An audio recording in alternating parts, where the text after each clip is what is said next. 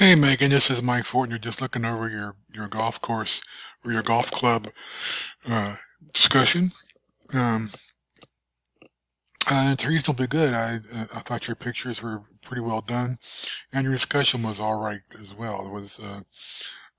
It'd be nice if we had in this course we could also study spin of the golf ball and also a little bit more about the torque supplied by the club that causes some spin.